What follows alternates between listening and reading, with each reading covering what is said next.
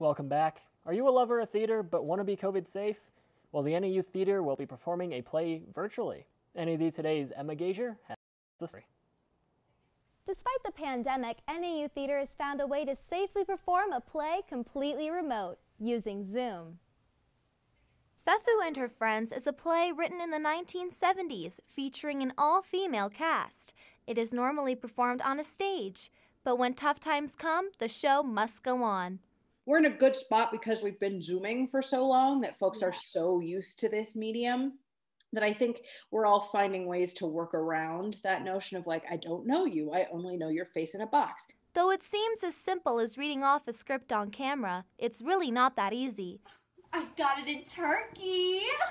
The directors, designers, and actors still face many challenges. It's learning a new way of performing. It's learning a new way of performing for the actors. It's learning a new way of thinking about design for the designers and the creative team. There are technical challenges up the wazoo. Can you guys hear me? There we go. Now you're back.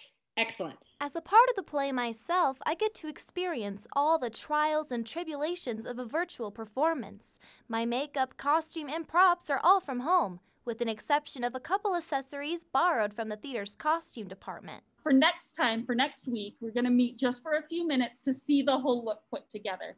So you'll wear your outfit, do your hair, contour your face, do your makeup and stuff like that, and we'll take a look at it, right? With all the obstacles they face, the cast and crew of Fefu and Her Friends say they are more than ready to perform in front of their virtual audience.